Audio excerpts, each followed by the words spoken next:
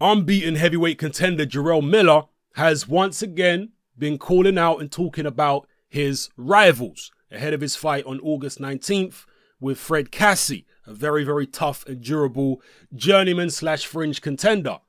I'm going to quote some of the things Jarrell Miller says here because he's never short of a thing or two to say. Talking about training camp, he says, training camp is going real well.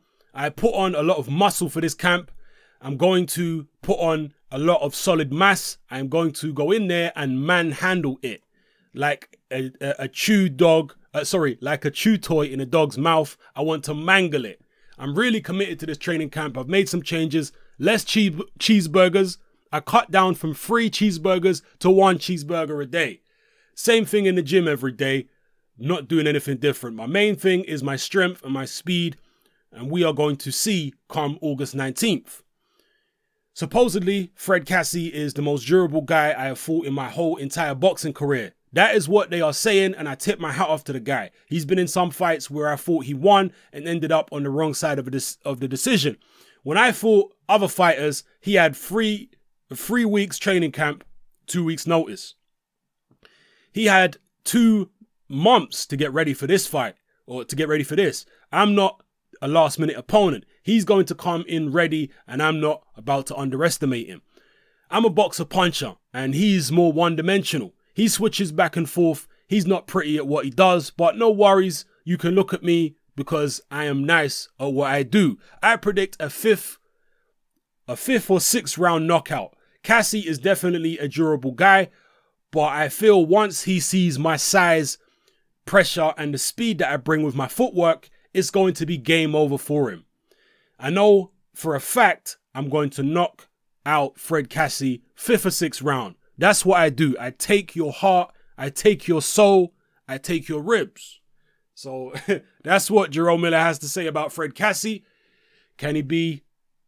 I'm not sure. I think Cassie was stopped by Amir Mansour. I'm not sure if he's been stopped other than that. I don't think he has. I think Mansour is the only guy to have stopped him. Can he do what Mansour did and also stop him? We'll see. Anyway, he goes on to talk about Deontay Wilder. He says, Wilder is a wild man when he gets in that ring.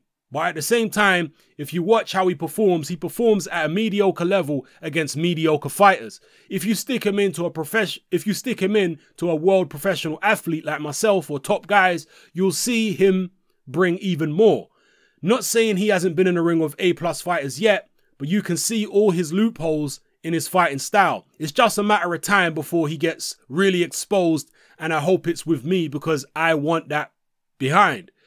Shorter fighters do what they do. Taller fighters do what they do. Deontay is tall, but he doesn't do what his body is designed to do. He's trying to do something that smaller guys do. So that is going to be his downfall. Like I said, it is just a matter of time and I am going to break him in half. Him and his toothpick legs. I was watching the live stream of the Wilder Arreola fight and it was horrible. It was horrible because he is the heavyweight champion of the world. He doesn't understand that he is doing more damage to himself than he thinks he is. He's getting hurt. He's getting hit. He's taking some punishment. I want to fight Wilder. If he sees my style, if he sees my footwork, he'll realize I'm no Arthur Spilker or Chris Arreola. And when I get in there, well, most of my fights end up in knockouts. I'm 100% power. Once I touch them, they are getting hurt. Not surprising what he said about Deontay Wilder there. So he goes on to talk about Anthony Joshua. He says, Joshua is overrated, overhyped. I am going to break that jaw of his. Definitely one of the weakest heavyweight champs. It comes down to the basics. You have a lot of guys that have a lot of punching power and basic skills, and that's not enough. Joshua is a basic heavyweight. A 1-2 fighter. I would cut that halfway across the ring. I could cut that halfway across the ring.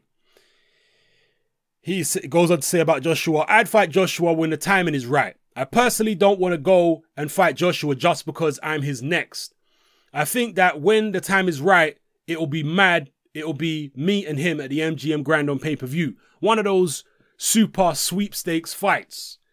Interesting there what he said about Joshua, isn't it? Because he seems willing to fight Deontay Wilder now after trashing him. But when it comes to Joshua, he's like, oh, I'll fight him when the time's right. So can we take Jarrell Miller's, or at least some of Jarrell Miller's trash talk with a pinch of salt? I think it would be wise to do so. Anyway, he goes on to talk about Tyson Fury. He says, I like Tyson Fury. I still want to break his fingers in half, but he is good for the sport of boxing.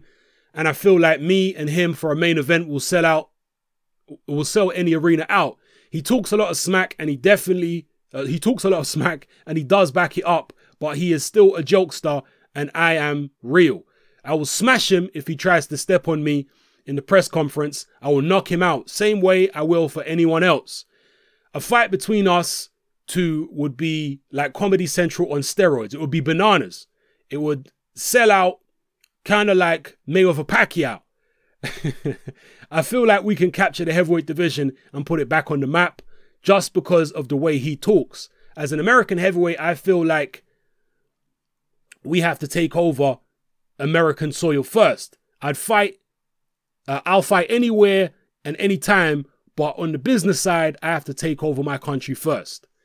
So there's him talking about Fury, slightly more complimentary, but still talking about snapping his fingers in half, whatever the hell that means.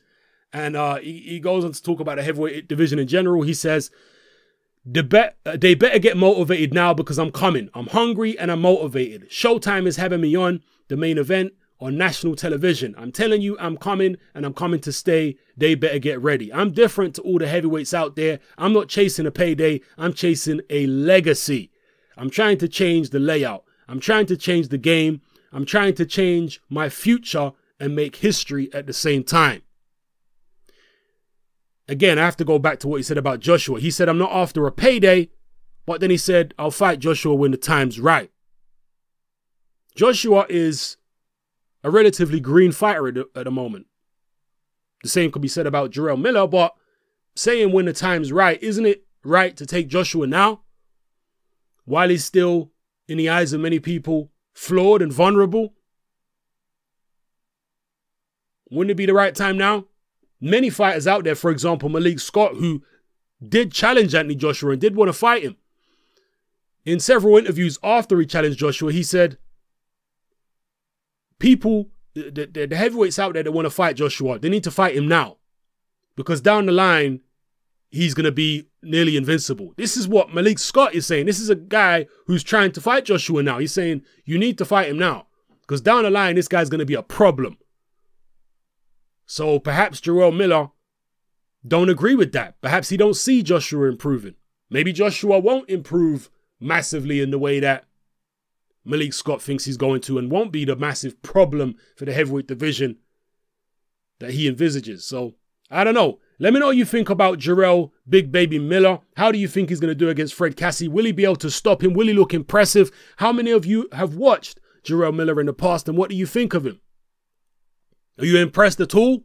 I know he doesn't have the most athletic physique, but just because he don't have that athletic physique, it don't mean he can't be dangerous.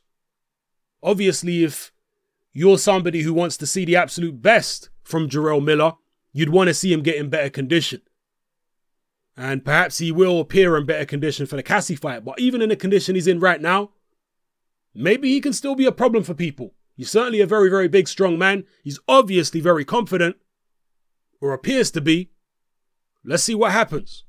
And what do you make of his comments on all these heavyweights out there? You think there are some valid comments there? I think most people, it seems at the moment, or at least 50% of boxing fans, agree with him on Deontay Wilder. What about the stuff he said about Joshua and Tyson Fury, etc., etc.? And what do you think about his opinion of himself? Drop it all in the comment section below, people. It's your boy Hatman, I'm out.